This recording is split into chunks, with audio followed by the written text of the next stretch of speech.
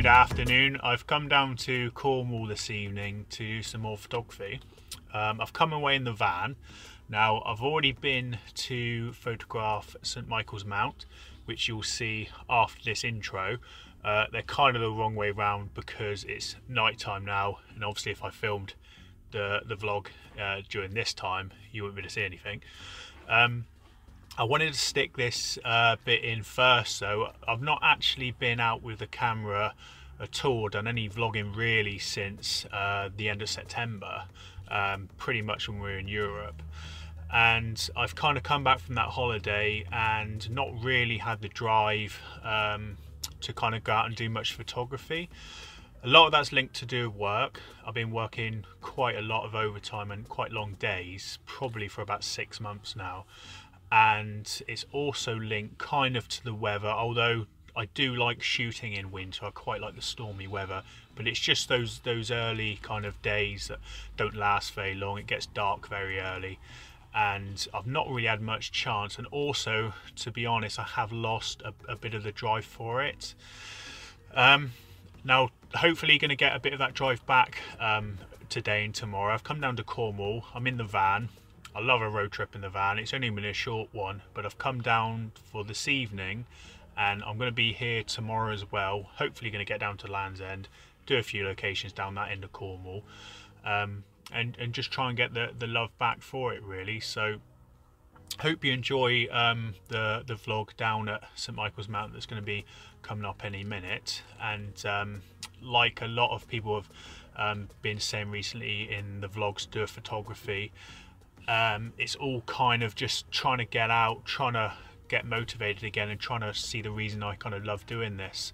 I'm not going to lie, I think you do need a break from stuff sometimes. I've pretty much been vlogging on and off, apart from a little break here and there, full time for probably about 1.5 years now, and it does take up a lot of time. Now don't get me wrong, it's one of my favourite things in photography is vlogging it. I love editing the videos and putting them together, and it's really good having the interaction from the community on YouTube. But sometimes you do need a break. Now, it doesn't mean I've been doing nothing. In that time, I've been doing admin stuff for photography in my spare time. So I've got all my Etsy up to date now, all eBay up to date, the website's up to date. But now feels a good time to get out. Like I said, I've had a few days off. I've got today, which is Monday, and Tuesday off. I'm going to try and get some good locations, some nice seascape ones coming up. I hope you enjoy the video that goes on the end of this one. It's going to be a bit short, apart from this intro, because it's just me here at the night location. But from tomorrow, hopefully you're going to get a nice sunrise at St Michael's Mount as well. And then after that, it's probably going to be a few coastal locations and maybe ending up with a sunset tomorrow at another mine down here. So hope you enjoy the vlog, and I'll catch up with you in a minute down on the beach. And then after that, I'll catch up with you tomorrow, which will kind of be my next time I speak to you.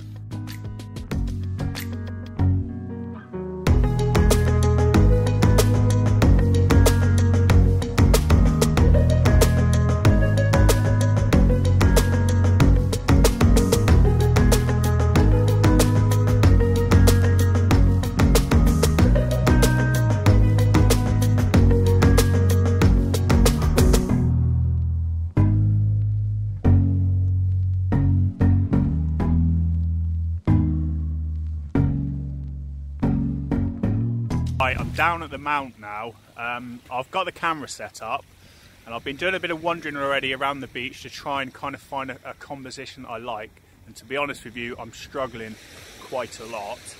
There's a few options here saying that. You've got the causeway, which you've probably seen 101 shots of before, which is kind of just here at the moment. The problem is the tide is too low at the moment, and there's all it looks like when you go to shoot it is kind of an ugly causeway with loads of seaweed and kind of rocks around it.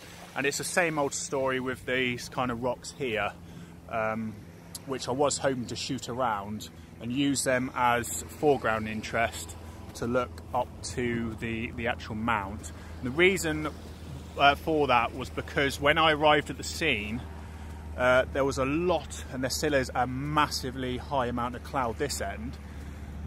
But down here, we did actually have some breaks. You can probably see the overexposed parts in this video clip. Is the bit where we would have had some nice pink skies, and we did get a little bit of that. It's just by the time I set up and found the composition I kind of was okay-ish happy with, it kind of didn't really last. So what I decided to do in the end is just to walk down the beach and just kind of use the sea as the interest.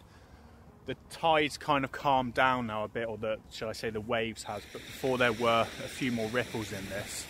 And I was just hoping to include them as they kind of bend around the corner here into the actual image itself. Now it is quite moody. It's a very, very moody scene. I'll see if I can get it to expose for the clouds. But something like that with a big filter on there, bringing those skies down, you can really add to that drama in the skies. Now I can't use filters really with this scene, so I'm having to shoot in HDRs. Now I'm not a massive fan of HDRs, but you've got to use them in certain situations, and this is one of them. Now the sunset is not quite behind it, but it's very, very kind of to the right, quite far back from the mount, which means the whole front of that is going to be in silhouette. It's going to be quite dark when the sun's setting. And what that means is, unless you are doing some kind of HDR shots, or you have a really a camera that's really good with its dynamic range, you are not going to be able to bring out detail in the front of that. It's going to be very in shadow, very dark and very silhouetted. So I'm using HDRs just to kind of get the kind of images I want. It will allow me to have dark skies, yet try and bring up the kind of shadows enough to have some detail on the mount here. Now I'm shooting with a 24-105. I'm shooting around about 28mm, just enough to get the barrel distortion out of the lens. And I'm shooting at an ISO 100, and that, when I was shooting earlier, it was giving me around about 20th of a second down to a quarter of a second on the slowest one.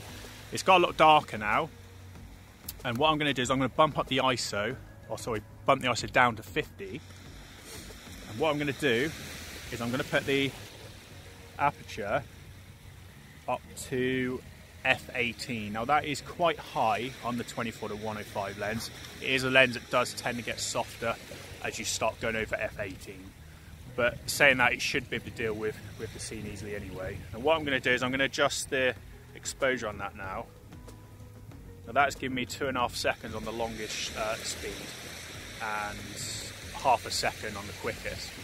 Now by using that, I should be able to get a bit of a long exposure in the water now. So I'm just going to recompose.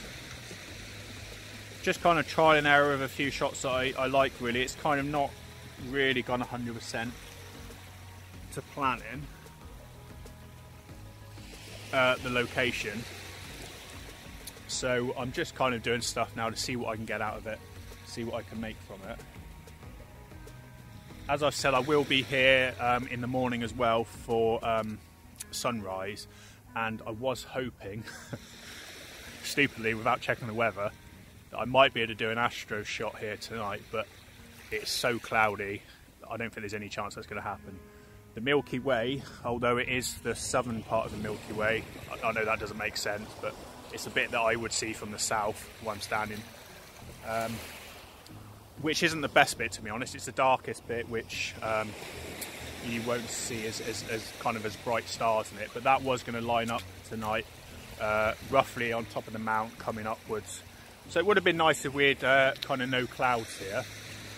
But that's just part and parcel of landscape photography, really. You never really know what you're going to get. So yeah, I'm just going to hang around now, continue doing a few more shots, see what I can get from the area. It's going to be a bit of a short one, this one. It's kind of setting up really for me tomorrow to have a full day exploring Cornwall. Well, not all of it, but I'm going to go here in the morning and then probably down into the south a bit more, maybe to Land's End, and maybe finish at Bodtelac. I think that's how you say it. Mines, which are kind of down by St Just, which I've shot at before, I just wasn't that fan of the light and the colours in the sky when I was there. So I'm going to make another attempt at that one, a few locations in between. I'll crack on now, try and get some more shots. I'll put them up, so it's a short vlog. It's my first one back for a long time. So I'll catch up you on the one tomorrow. If you like any of the pictures or the vlog, please give me a thumbs up, whack something in the comments there. I'm trying to get back into doing them more weekly again from the kind of break I've had from it. If you like the channel, please subscribe, and I'll catch up you on the next one, which will be the stuff from tomorrow for me and in a week's time for you.